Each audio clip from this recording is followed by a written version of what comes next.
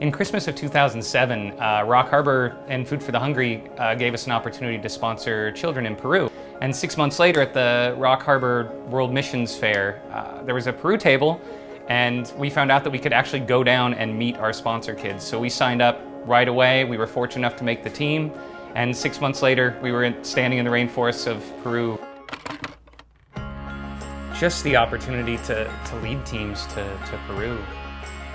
It was scary, and we had no idea what we were doing. We had never led anything before, let alone a group of doctors down to the rainforests of Peru. So it was just a leap of faith.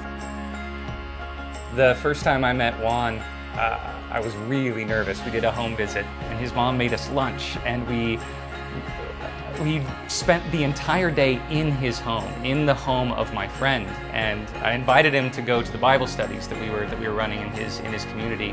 And that first trip, on the last night, Juan accepted Christ as his Lord and Savior, and it's just been the most amazing experience. We were so overwhelmed with the community in Peru, how they all knew each other, how they all got along. There was such a sense of community.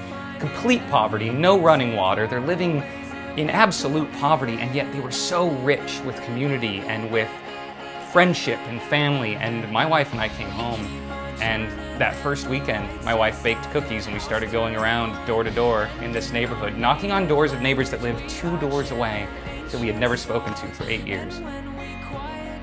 I went to Peru thinking that I had something to give these people.